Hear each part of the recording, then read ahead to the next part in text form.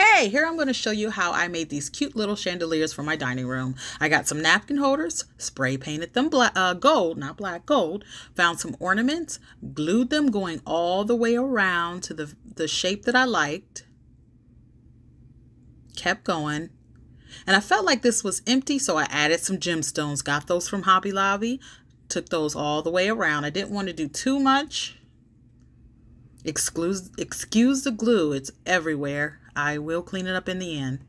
And here it is, and like I said, I felt like this was empty again, so I found some more ornaments, gold, and glued those on.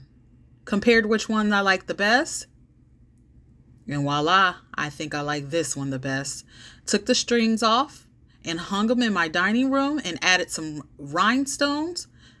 And here we go. I got this from Beauty Meets DIY from YouTube. Thank you for watching.